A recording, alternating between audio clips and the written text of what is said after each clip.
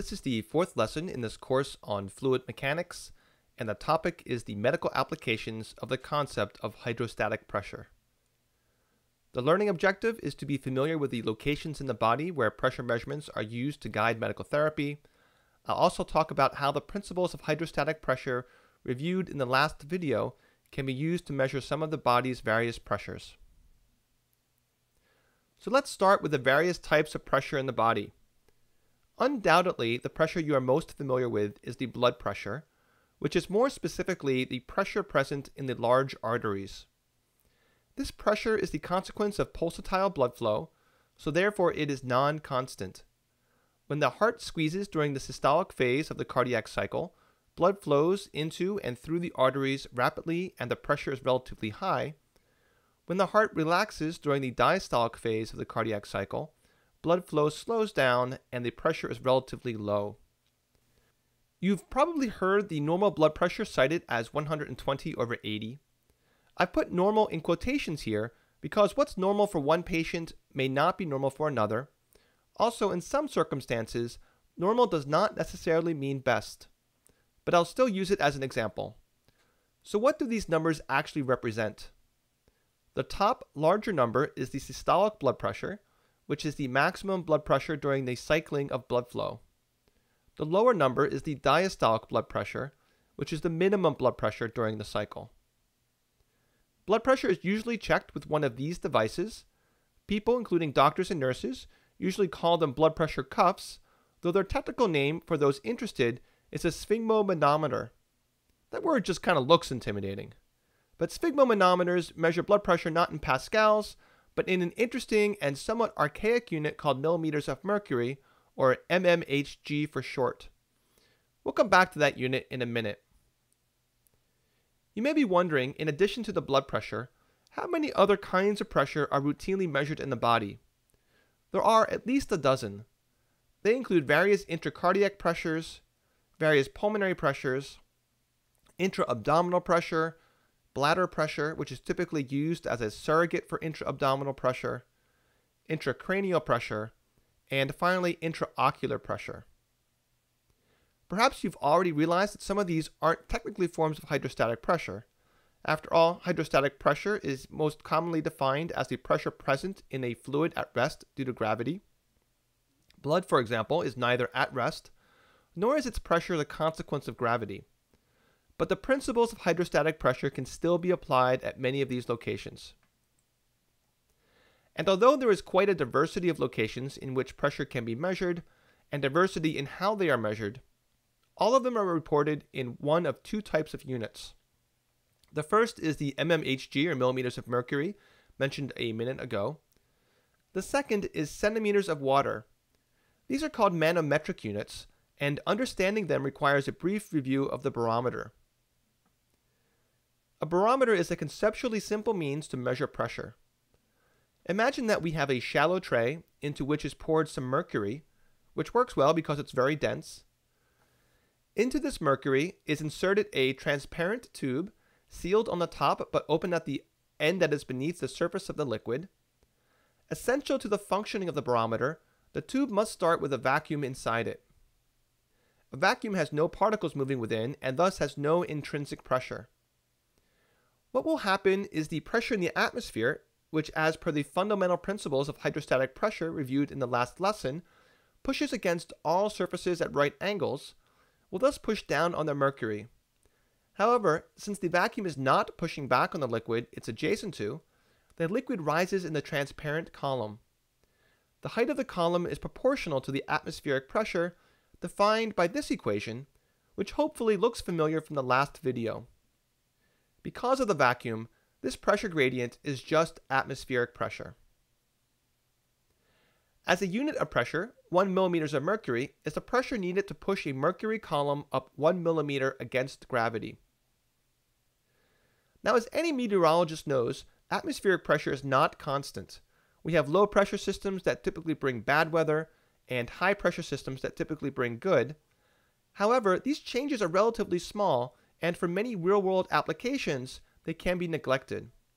Therefore, what is known as standard atmospheric pressure is defined as a constant, that is 760 millimeters of mercury by definition. This means that given the mercury barometer shown here, if the tray is exposed to atmospheric pressure, the height of the column will be 760 millimeters. Although it's not used too much anymore, occasionally you may still see a unit called the torr. 1 millimeter of mercury is the same as 1 torr. Mercury works well when we are able to use an external device to measure pressure, like the blood pressure cuff. However, there are some applications of pressure in which the measurement utilizes a column of liquid from the patient, such as a column of blood or column of urine. So we need a new unit of measurement, and since blood and urine have densities close to water, we use the unit centimeters of water. In this circumstance, as water is much less dense than mercury, it will rise much higher in the column. An important and often unappreciated conversion is 1 centimeter of water equals 0.74 millimeters of mercury. If you're wondering where this comes from, it is the same ratio as the density of the two liquids, since that is the only variable aside from the outside pressure that determines the height of the fluid column. The central venous pressure, which is the pressure in the right atrium, is almost certainly the second most important and commonly measured pressure in the body after the blood pressure. It can be directly measured with a catheter in the right atrium of the heart, hooked up to a pressure transducer. Although that's the most accurate technique to measure it, it's invasive and requires special equipment. Luckily, there's an alternative. In the body, there exist the jugular veins, 2 internal jugular veins, and 2 external jugular veins. And while any of them can be used for this measurement, using the right internal jugular vein is most common. Let's draw in the jugular vein here, along with the location of the right atrium. Since the jugular vein has a direct connection to the right atrium, there is essentially an unbroken column of fluid from the right atrium up the jugular vein. By coincidence, the pressure in this column is just enough that its top, as observed by dilation of the jugular vein visible on bedside exam, is high enough to be just barely visible above the clavicle in normal patients, depending upon the angle the patient is at. In patients with unusually high pressure, it will be visibly elevated above this level, and in patients with unusually low pressure, it won't be visible at all. In other words, the maximum height of dilation within the jugular vein above the level of the right atrium corresponds to the central venous pressure in the right atrium. This is known as the jugular venous pressure, or more commonly, JVP. You may wonder how one could know the height above the right atrium, but by another helpful coincidence, the right atrium happens to sit 5 centimeters below the sternal angle, irrespective of the position of the patient. For those not familiar with the sternal angle, it is a palpable prominence in the upper portion of the breastbone where it's joined with the second ribs. So when a patient is standing or sitting upright, the JVP may look relatively low in the neck compared to when the patient's lying down. However, as you hopefully can see from the diagram, the total vertical height should be the same. So the central venous pressure in centimeters of water equals the vertical height of the JVP above the sternal angle plus 5 centimeters.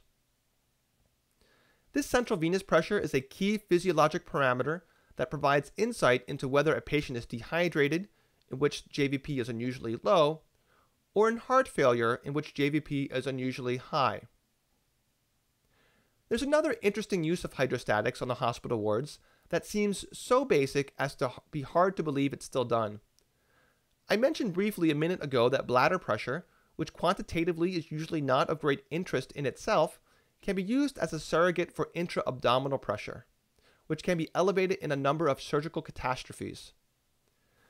The first and still most common way to measure bladder pressure is to take a Foley catheter, which is a commonly used tube inserted through the urethra into the bladder, usually to drain urine, and raise it up vertically.